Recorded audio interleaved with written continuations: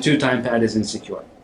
More importantly, I want to talk about more recent examples that come up in networking protocols. So let me give you an example from Windows NT in a protocol called the point-to-point transfer protocol. This is a protocol for a client wishing to communicate securely with a server.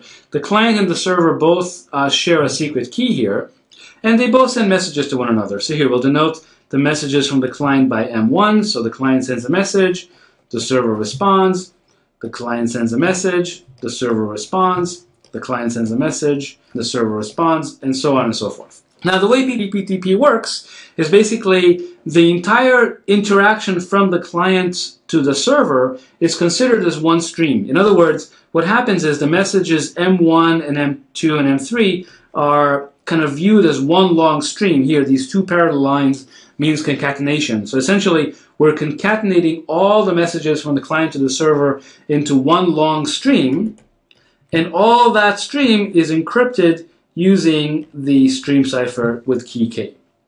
So that's perfectly fine. I mean, there's nothing wrong with that. These messages are encrypted, are treated as one long stream, and they're all encrypted using the same key.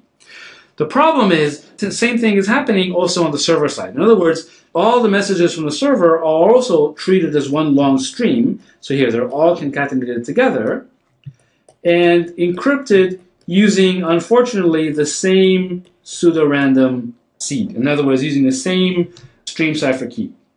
So basically what's happening here is you see an effect that the two-time pad is taking place where the set of messages from the client is encrypted using the same one-time pad as the set of messages from the server.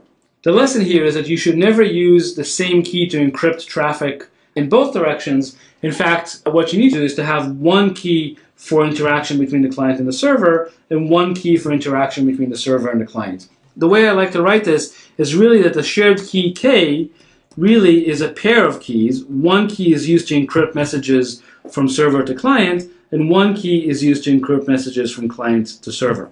So these are two separate keys that are used, and both sides, of course, know this key. So both sides have this pair of keys.